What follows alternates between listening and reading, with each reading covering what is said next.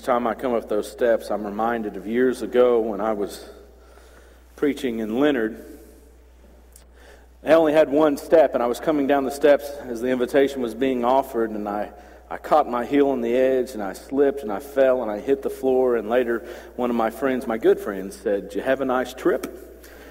And, as I think about that, when I come into the pulpit, it is one of the greatest trips that I could ever take. Opportunity to come and proclaim the gospel and take this opportunity to share together the praise and devotion that we have toward God, and that we might grow closer and closer and closer to Him. And as we do, we are drifting further and further away from the world. And that is what God wants for each of us. If you're visiting with us, we want you to know that you are welcome and wanted right here at Westhill. If you're looking for a church home, look no further than the family that is here. We want to be with you, and we want you to be with us as we work together to go toward heaven, as we draw closer to that Savior who wants to save us. And if you're traveling or passing through, we welcome you. And as you go and you see your friends and your families, tell them about Westhill so that they're in Corsicana at other times that they may be able to come and visit with us as well. We've heard them all our lives, their sayings about crying. Things like, "It's my party and I'll cry if I want to," as the old song says. Well, there's no use of crying over spilled milk. The idea that we don't weep and mourn of the things that are already passed. Or someone says, "Well, cry me a river," as if their problems are worse than the one that's telling them. Big girls or big boys don't cry. Laugh and the whole world laughs with you. Cry, and you cry alone.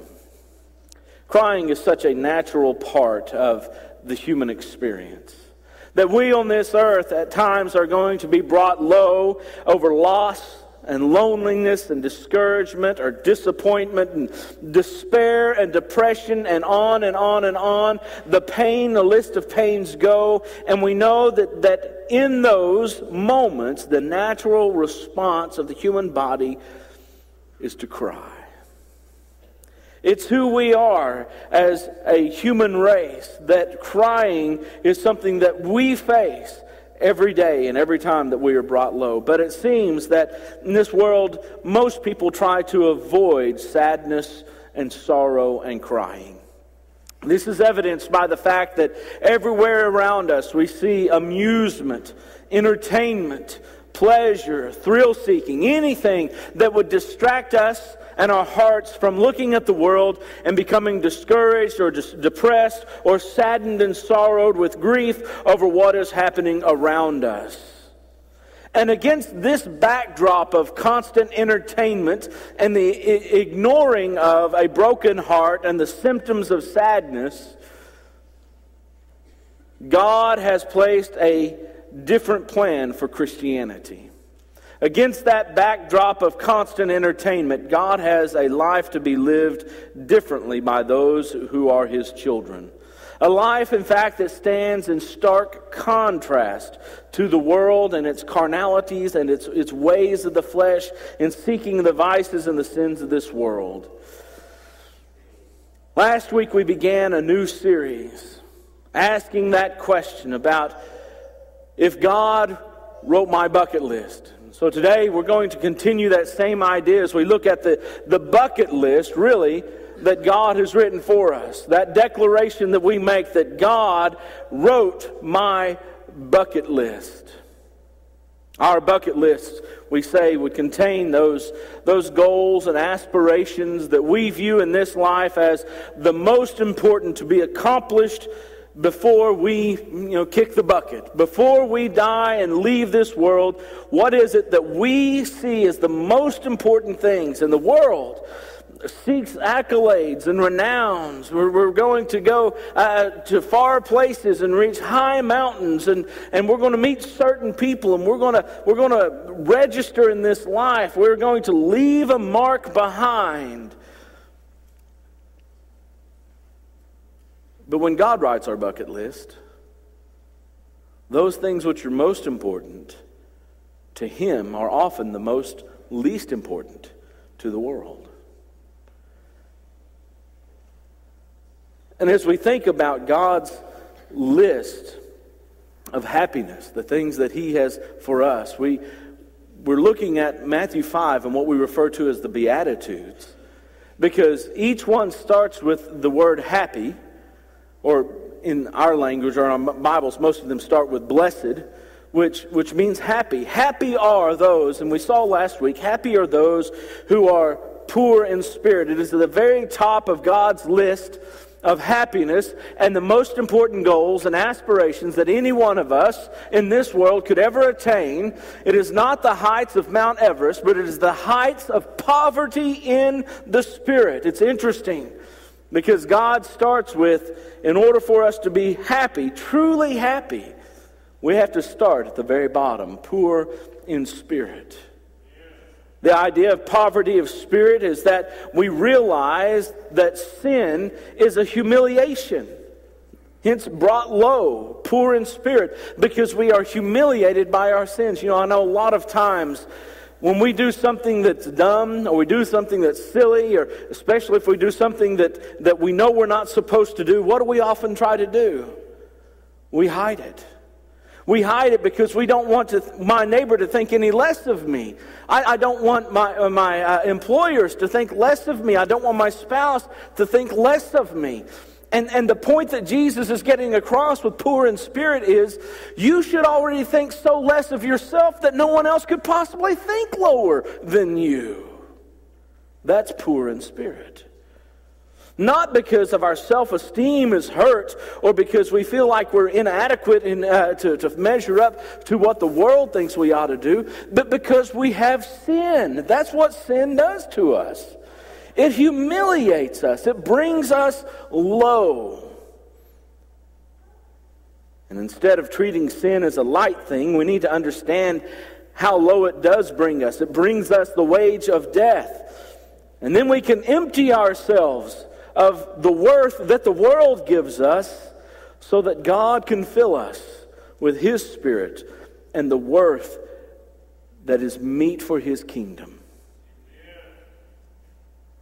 That's the greatest things, or one of the greatest things that we can aspire to before we die.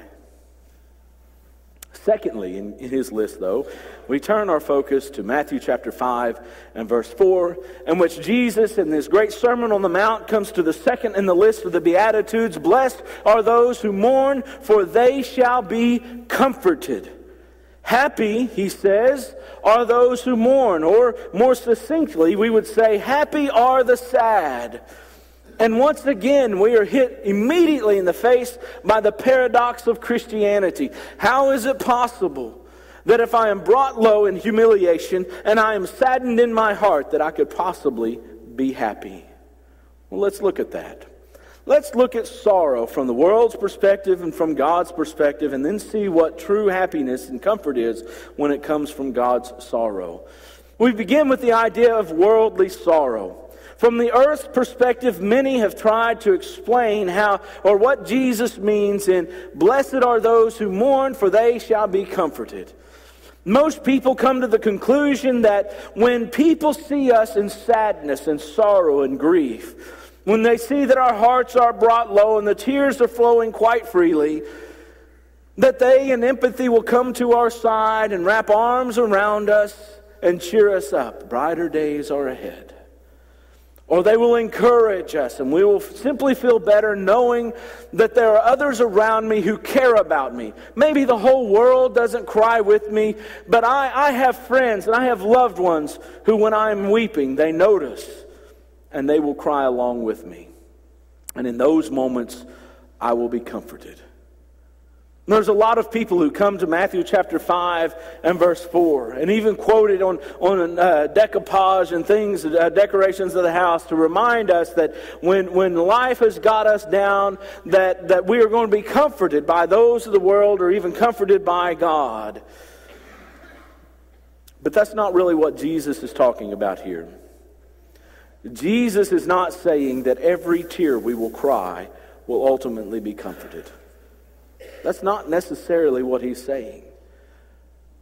There's all kinds of worldly sorrow which brings grief to a broken heart, and tears will readily flow, but they're not reasons which would inspire God to comfort us in those moments. Think about, for example, in 2 Samuel 13, when Amnon, who was one of the sons of David, who had a half-sister by the name of Tamar, that he'd fallen in love with her.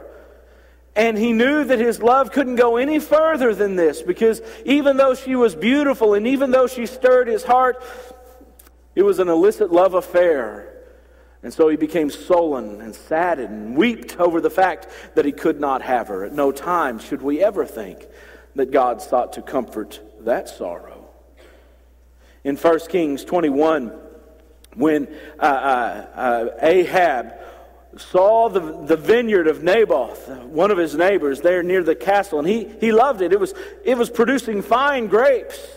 The produce was unlike anything else, and he went to Naboth and he said, "I love your vineyard. I want to buy it." And Naboth said, "No, this is my family's inheritance. It has been in our family since the day we walked over across the Jordan River and entered the land. Joshua gave this land to my ancestors, and we hold it and cherish it to this very day." And it says that that King Ahab became sullen, vexed.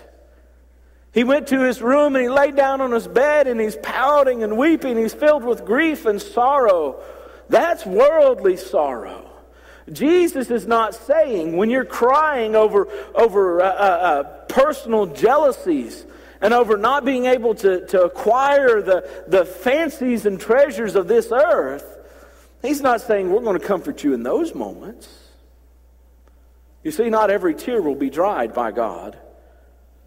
Worldly sorrow mourns over guilt. Judas, as in Matthew 27 and verse 3, weeping because he has betrayed the Savior and realized his guilt, he cannot get it far enough away from him. That sorrow will not be comforted.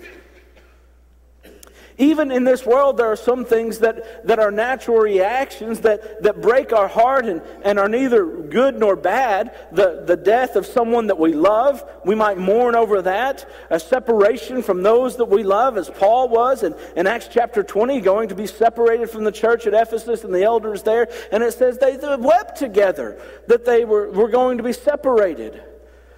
He even reminded them how I admonished you day and night and wept day and night.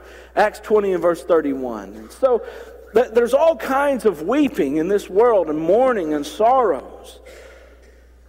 But if we keep Jesus' statement in its context and we look at the happiness that comes from the sadness, we understand that it is not, in fact, worldly sorrow that Jesus is talking about. He's talking about a godly sorrow. And there is a difference between the two.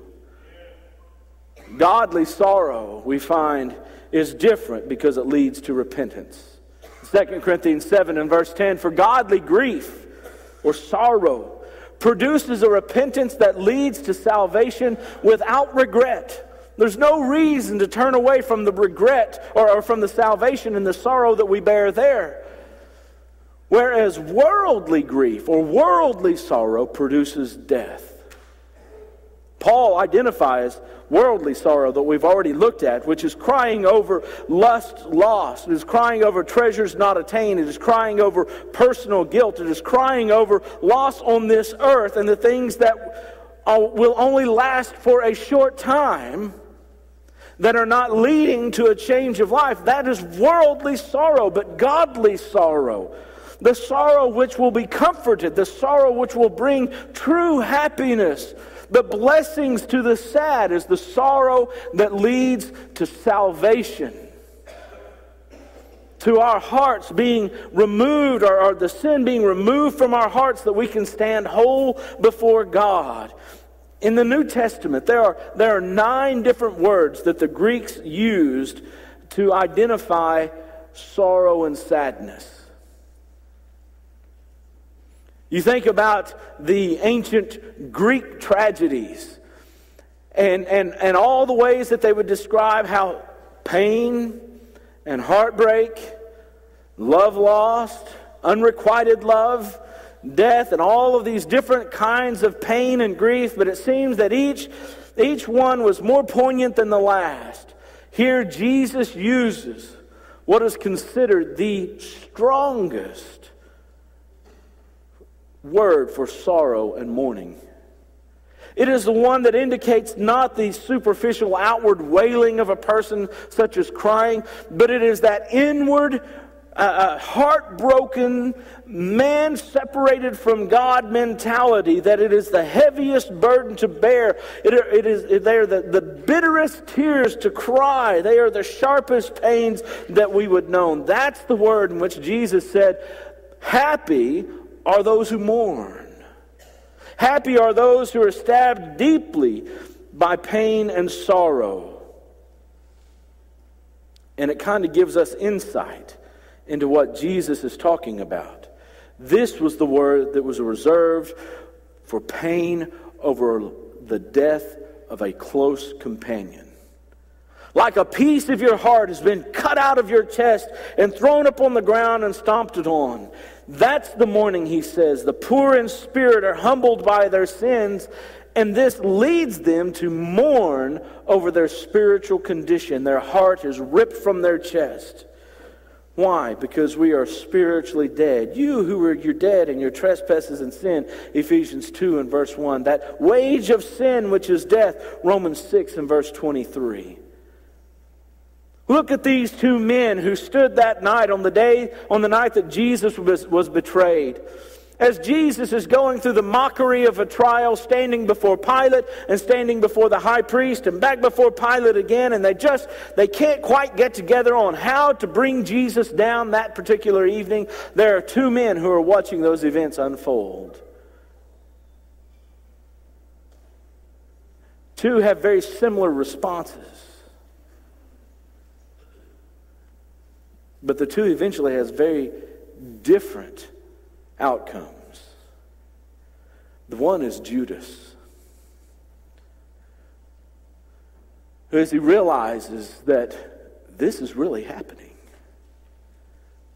I've betrayed the man that I followed for 3.5 years. I've betrayed the one that so many times I called my Lord. Sometimes I may have meant them and sometimes not, but he is an innocent man. He is so overcome by his grief that he even tries to buy that pardon. He takes his money that he's received from the Pharisees and the chief priests, and he takes it back to him and he says, I can't have this anymore. These 30 pieces of silver are to me a mark of my betrayal. Take away my guilt. Take it back. And the priest looked at him and they said, What do we have to do with you? Judas, weeping, sorrowed. It's as if his heart has been cut out, and he runs out and he hangs himself. And the same night, there's another drama that is playing out by another man who is watching Jesus in the trials. Except Peter is warming himself by the fires in the courtyard of the patios where Jesus is being tried. And someone comes to him and says, You're one of them. And Peter says, No, not me. And later, another one comes and says, You're a Galilean just like they are. Your speech betrays you. No, not me. And a third time, someone comes and accuses him. And he says, Man, I do not know what you're talking about. And in that moment, the rooster crowed. And it says, Peter turned and looked at the Lord. And what I see when I read it is one of the most heartbreaking, heart-wrenching moments in the Bible. It's as if Peter is looking to Jesus and wondering, did he hear the rooster crow? Do you think he heard what I said? Was he so distracted by the trial that he's forgotten about what he said to me? That 3 times you will deny me before the morning rooster crows? Let me see if he happened to notice. And in the midst of the trial, when he's being accused of crimes he's not committed, And you would think that his heart is most focused on his own grief and his own sorrow in that moment. He turns and looks at Peter as if to say, I know. I know. And Peter went out and he wept bitterly. Peter's sorrow led to repentance. Judas's sorrow led to his regret. And now those two men from that night who saw the same drama and had some of the same reaction of sorrow and grief and tears will be separated by eternity in heaven and hell because of the difference between godly sorrow and worldly sorrow. So what is it that brings this true comfort? You know, Jesus wants every Christian to know that the happiness that comes from God cannot begin until the happiness that comes from sin ends. We've got to stop our sin and our love affair with sin before we can gain the true happiness that comes from God. I'm not talking about being sinlessly perfect. I'm talking about changing our attitudes towards sin. That is the definition of repentance. Metanoeo, to change the mind about sin. John tells us that it will bring forth fruits.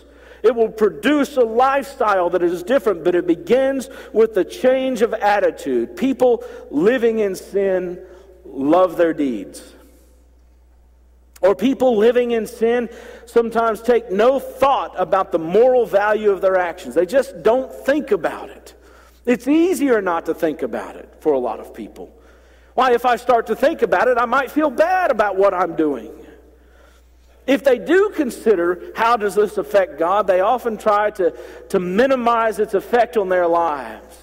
Or they say, well, I'm a sinner. God's grace is going to take care of it. It's almost as if they're asking the Apostle Paul to say, shall we continue in sin that grace may abound? Romans 6 and verse 1. God forbid. Let that not be our attitudes. Sin is destructive. It is not to be taken lightly. There are some who in their sin take comfort in the idea of, well, at least I'm not as bad as my neighbor. Or, why, Joe, Sue, and Billy Bob are doing the same things that I'm doing, or they're doing it even worse. Or the idea that the world now is more accepting of my behavior or my lifestyle, and therefore things must be fine. The devil is planting the idea in their mind that sin is okay. And because there's pleasure in sin, they find more pleasure from that sin than they find pleasure in pleasing God. David tried to deal with his sin himself. And in Psalm 32, and if you're holding your Bible, and I haven't told you to turn anywhere yet, but turn here, Psalm 32, and we're going to wrap up just a few verses here. In Psalm 32, beginning in verse 3, David says, for when I kept silent, my bones wasted away through my groaning all day long. For day and night your hand was heavy upon me. My strength was dried up by the heat of summer. David says I was wearing out. It became wearisome when I was doing what? I wasted away when I kept silent. He was trying to hide his sin from the world. He's trying to deal with it himself. This isn't going to bother anybody else. And he was holding it in. He had faced the loss of his children. He had faced his friends leaving him and betraying him. He had faced his children fighting against him. Nothing broke his heart and wore him out more than keeping silent about his sin. That was the godly sorrow in David. His bones were wasting away. Like David, When we hide our sins or we try to ignore our sins or justify them, it becomes wearisome. But David eventually found rest. Notice verse 5 and 6. I acknowledged my sin to you, and I did not cover my iniquity. And I said, I will confess my transgressions to the Lord, and you forgave the iniquity of my sin. The day that it finally clicked that I cannot take care of my own sins, but I must turn to God. He said, I acknowledged my sins, and I quit hiding. I quit trying to cover them up. And there was sweet release and salvation for David in that moment.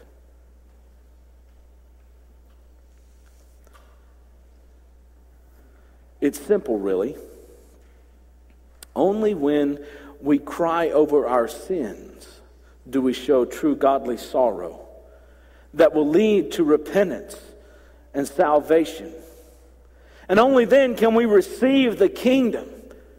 In verse 3, Matt.5 and verse 3. Only then can we receive that kingdom.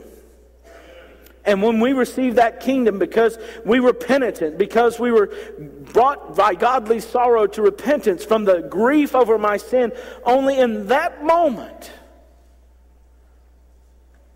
will the gift of God's comfort come to us. And out of that comfort will come eternal happiness.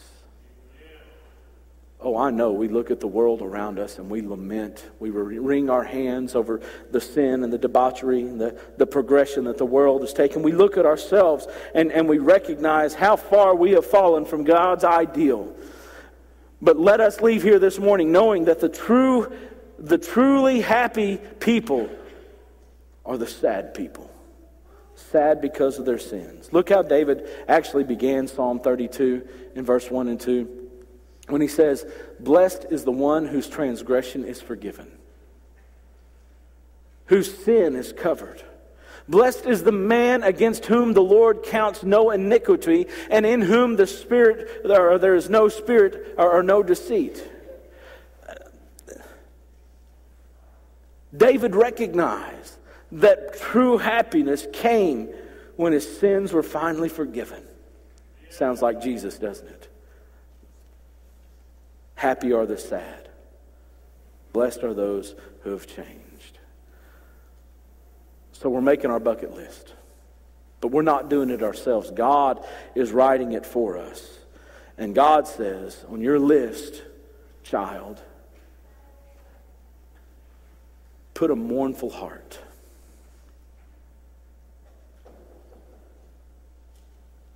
Are you mourning this morning? The weight of your sin, the sorrow and the grief that you feel from your separation from God, is it weighing on you? You know, God wants you to feel that sorrow because ultimately He wants you to know His happiness. God wants you to be happy, and it begins right here at the bottom with that poor spirit who is now sorrowing and weeping over the spiritual condition. Do you know such sorrow this morning? Estranged from the God who created you and loves you and has given His Son for you, are you estranged and feel that sorrow, the guilt of sin, the remorse of what you have done, that stabbing pain like they felt on the day of Pentecost? When they said, what shall we do? The answer to your pain, the answer to my pain, is the same as it has been since the day of the cross. If you believe that happiness is possible, but it's only possible through Jesus, then would you fix your eyes on Him in faith this morning? Pointing your heart and your ever being toward Him. Repenting of those sins. Allow that godly sorrow to cause you to repent, to change your life and your attitude towards sin. Confess Jesus as the Savior and be baptized for the remission of your sins, and Jesus Himself will wash them away. Comfort, true comfort, not like what the world can give, but what God gives. If this morning you're saying, oh, wretched man that I am, won't you come to the forgiveness that God offers to you? Won't you respond while we sing this morning?